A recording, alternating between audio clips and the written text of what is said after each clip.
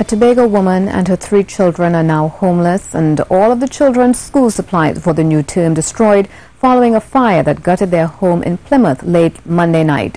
Our Tobago reporter Patricia Nicholson spoke with the homeowner, who gave an account of what occurred. Maurice Glodd told C News she left home around 9:30 p.m. and went to her father's house to have her children's hair combed. A few minutes later, one of her friends who was in her company at the time received a phone call alerting her about the fire. So I ran in the room and I tell my daddy, well, they say my house burning down and now leave home. He said, where do you leave anything on? I said, no. I said, I just leave. I said, the only thing I did was plug in my phone, and I unplugged my phone and my charger and leave.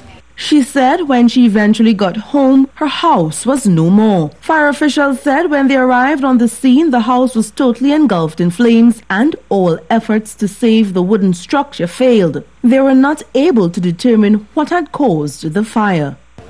Nothing was on. The only thing I did, because I went inside just 5 minutes before I left home, and the only thing I did was plug in my phone to charge, and on leaving I took my phone and the charger. So nothing was plugged in.